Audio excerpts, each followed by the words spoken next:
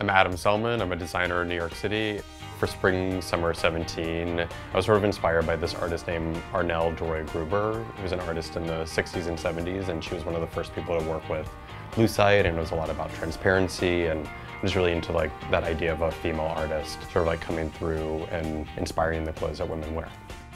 I really thrive on getting ready for Fashion Week just because I love that like last minute, you have to make a decision, you have to do it. But then there's this YouTube video of this woman playing the saxophone, and I hate the saxophone, I hate it. Do not play me the saxophone, but there's this one woman, and she's an old woman in a church, and she's living her life on the saxophone. So if I'm feeling down or I need a little extra motivation, I always watch that video. Like she is like literally playing and has her hand up, and she's inside a church, and her skirt is blowing from what wind? I don't know, but it's fire.